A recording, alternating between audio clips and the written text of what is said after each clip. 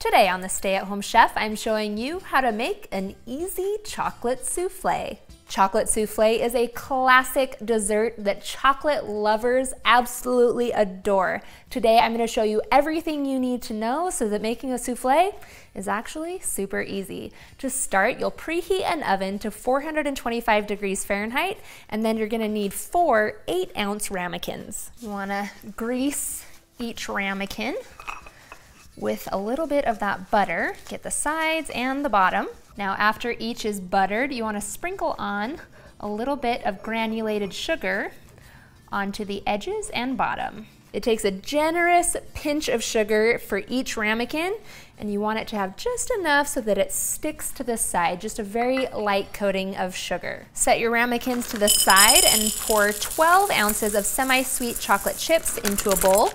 And 12 ounces is exactly how much is in a bag. Then over on the stove, I'm gonna bring half a cup of heavy cream just barely to a simmer over medium heat. Now while the cream is heating, I'm gonna separate some eggs. I need 6 egg whites and 2 egg yolks.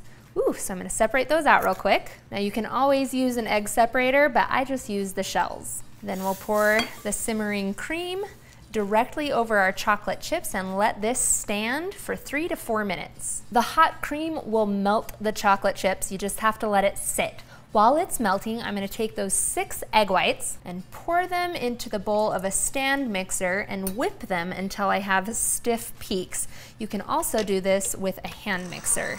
I'm going to gradually increase the speed and slowly add in 2 tablespoons of sugar total as the egg whites whip. It'll take about 3 to 4 minutes to get stiff peaks, and that means that when I lift this up, little peaks form that hold their shape. Now back over at our chocolate mixture, I'm gonna pour in those 2 egg yolks along with half a teaspoon of vanilla extract and just a pinch of salt. And we're gonna whisk this until it's nice and smooth. You want it to be nice and velvety smooth.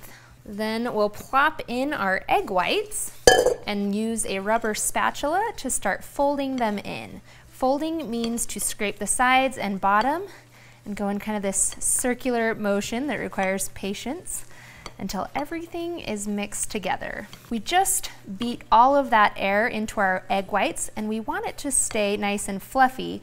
So folding is a way that we can mix things in without losing all that fluffiness. So you want to fold just until there's no more big patches of white. Now when I'm done folding, I'm going to place my ramekins onto a baking tray just to make it easier to stick them in the oven. And then you'll just divide the mixture amongst the 4 ramekins evenly. Ramekins have a little line around the edge and you want to fill it up until it meets that line. Then we're going to pop these in a 425-degree oven for 15 minutes. And as soon as we shut that oven door, we're gonna drop the temperature to 375. You wanna blast it with heat and then let it finish baking as the oven kinda cools down a little bit. Watch them closely because you'll want to serve up your soufflés immediately as soon as they come out of the oven. You are ready to eat.